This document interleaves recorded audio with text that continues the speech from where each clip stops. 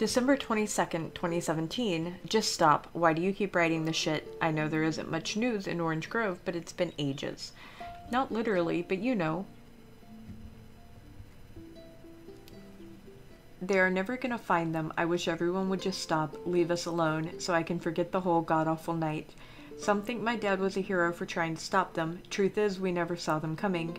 When that guy jumped and stabbed my dad, something snapped, and I would have punched him, scratched his eyes out. I swear, I think I could have killed him. But the other one got to me before I even knew there were two. I never saw their faces, never did my dad, so they never caught them.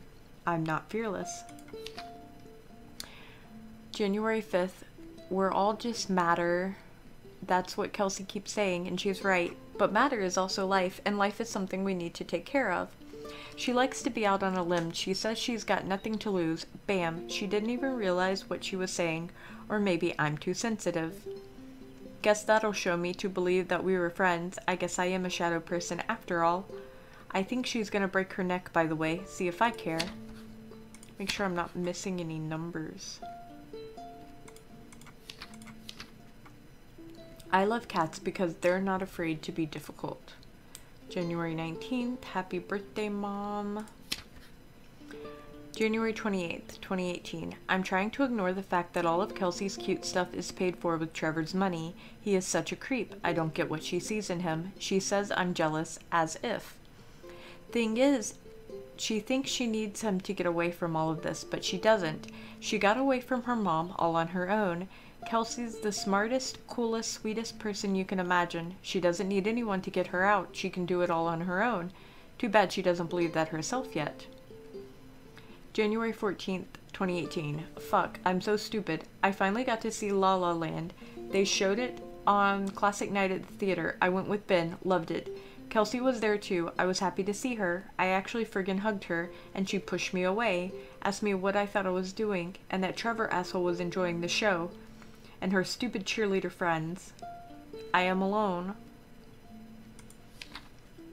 February 16th. Okay, I've calmed down a bit. That La La night she was with Trevor, and he is such a fucking asshole. She's different when she's around him.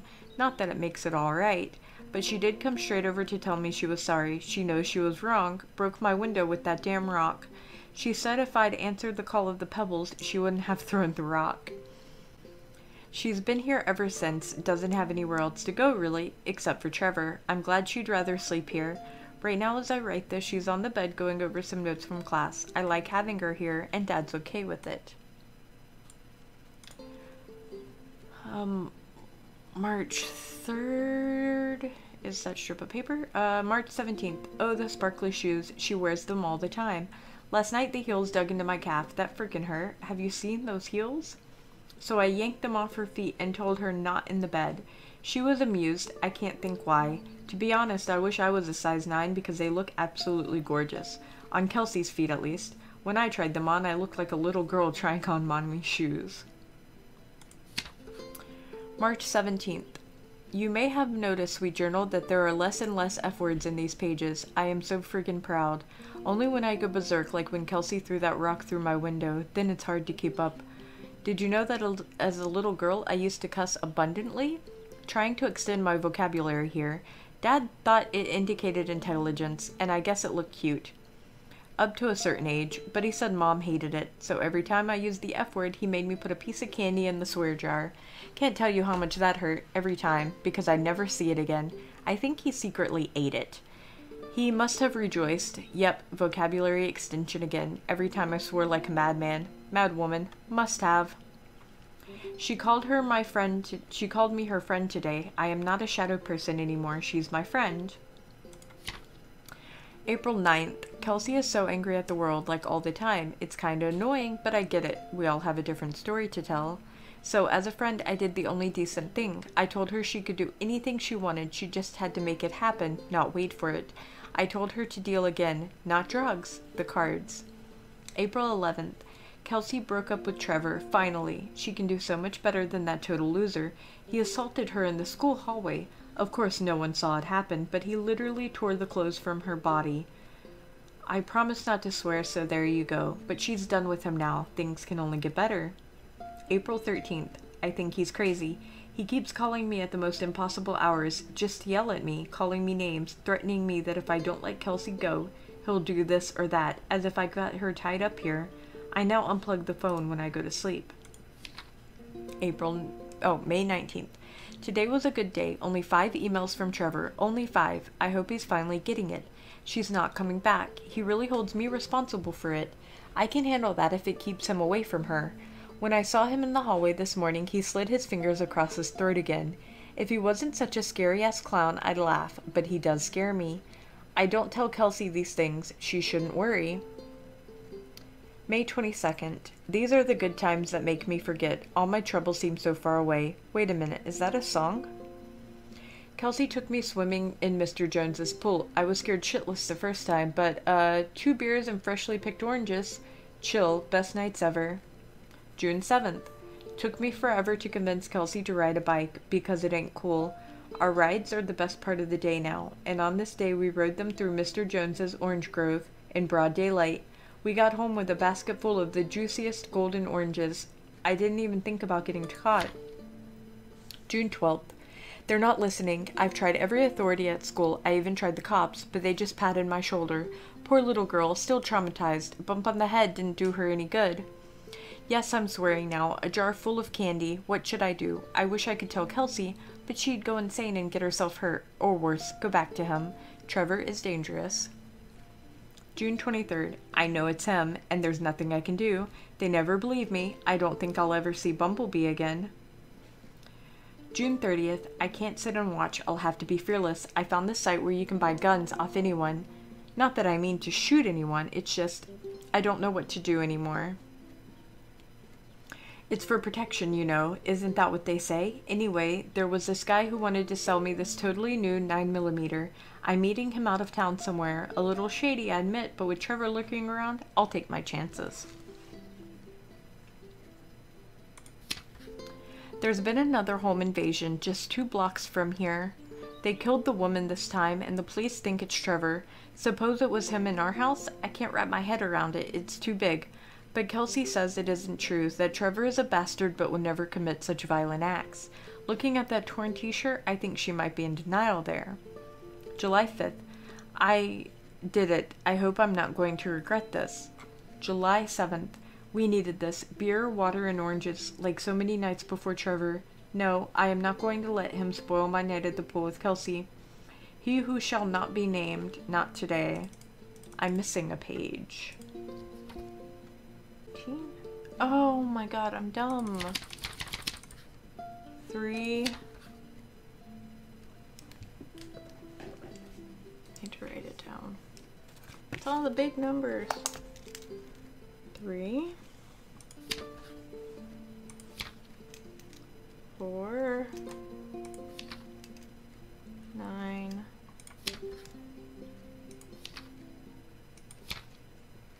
5. Wait, 3, 4, 9, 5. Just not enough numbers.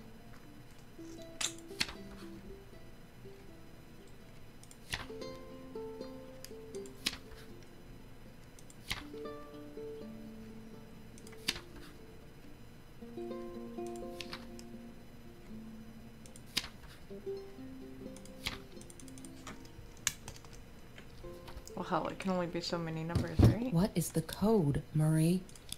Wait. The journal. It must be in the journal.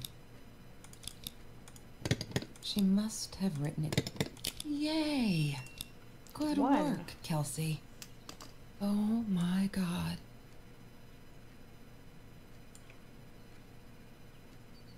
The past, like the future, is indefinite and exists only as a spectrum of possibilities.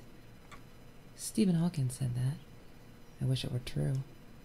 But there was nothing I could do about the past. It was definite as hell.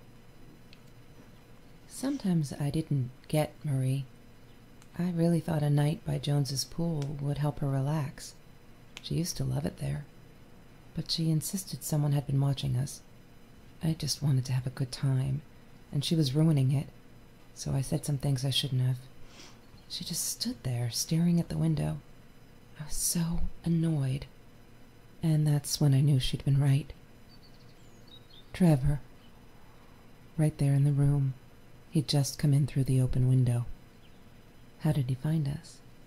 He didn't know where Marie and I lived. I always made sure of that. But he took an orange from his backpack and started peeling it. It had been Trevor by the pool, and he'd followed us home. He said to Marie, "I told you not to mess with me." But still, I didn't get it. No, it wasn't until he started moving in on her that I realized it was Marie. He was after Marie. He blamed her for everything, and he had a knife. I'd never seen him so angry, so evil.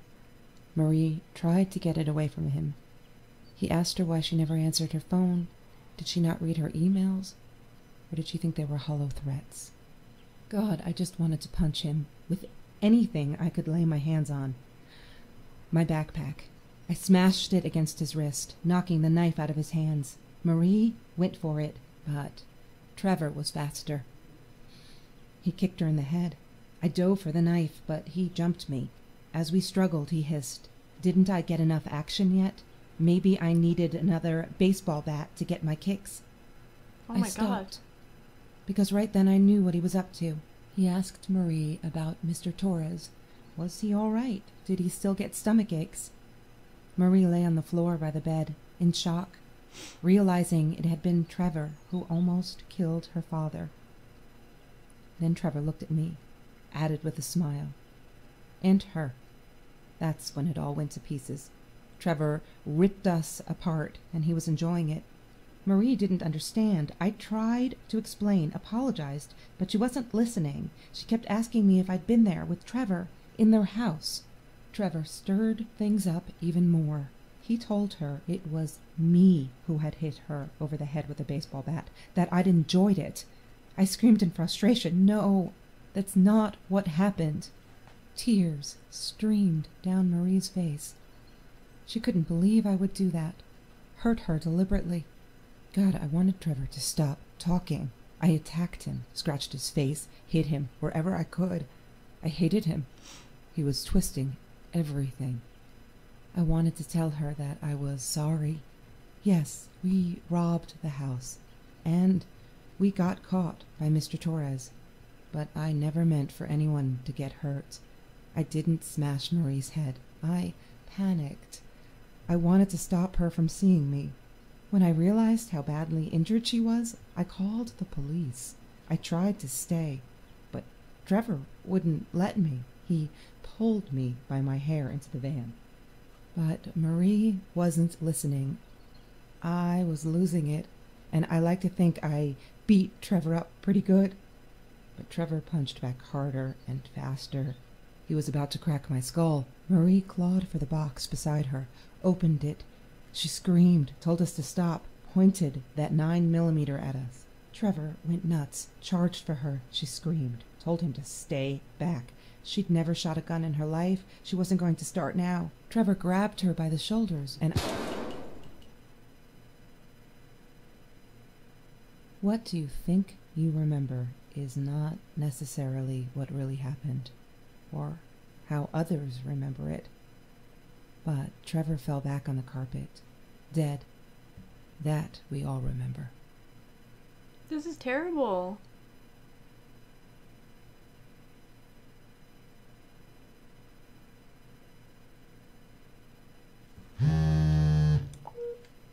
Mom, where are you? Did you get the journal? I'll be down in a minute. Aunt Marie is getting a little worked up here. She threatened to smoke a cigar. In your car. Don't let her. Don't let her smoke.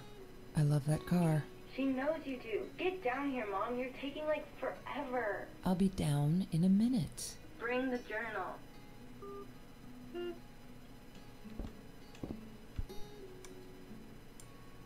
Of course I knew it was her. Who else? There was only one thing to do. Get to Marie.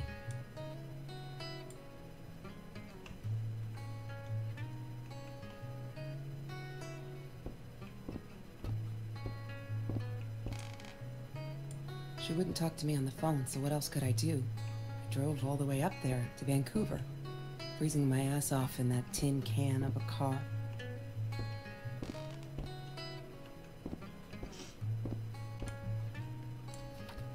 Oh, okay. J to read the journal? Okay, so here's the last page. I regret food rescue, I regret the science project, I regret it all. My father could have died because of me and my inability to pick real friends. Kelsey never was who she said she was. I never really knew her, it turned out. It's all been bullshit and I am so stupid. I should have realized it that la night and walked away for good. Because someone died right in this room, I made him die. I pulled a trigger, made a bullet pierce his head, made his blood soak the carpet, drip through the cracks into the floor, where it will remain forever, to bear witness to what I'm capable of. I can't stay here. Am I the same me? I don't know anymore. I have to fix this, fix me. Away from her, I have to focus on the positives in my life and stop questioning myself. Why did she do it? Why did I do it? Did I deserve this? Am I an evil person? A killer? I shot him in the head, for Christ's sake. I could have gone for his leg. Dad calls them intrusive thoughts. I say they're the truth. I'm stronger than I look. I can do this. I will go up north to Uncle George, as Dad suggested. Nice and cool up there. I'll be able to think and finish high school. I'm leaving this journal here because I need a clean slate and fresh pages. I'm sorry. Dear Diary, maybe I'll send for you someday when all of this is long over and I've dealt with being a murderer. Hi Kelsey, yes, I'm talking to you. I know you've been reading my journal. Can I ever forgive you for what you did? Honestly, I don't know. I'm trying really hard, but I don't know how, because I don't understand any of it. You were my friend, and I loved you unconditionally. I did what I did because of you. I stood up to him because of you. But you, I don't know. Right now, I can't be near you, so I don't want you to come find me. I promise I'll be alright, Marie. Okay. Where do you look through all that? Door. No, that's her parents' room. Okay. Don't need to go in there. That's the bathroom. Okay. Oh, hello. What's happening?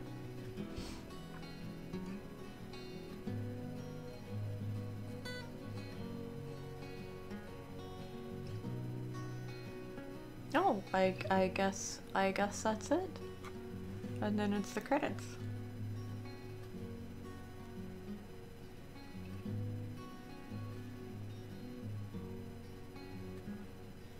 That was... I don't know how I feel about that, actually. That was kind of sad and depressing, but also something that happens in real life.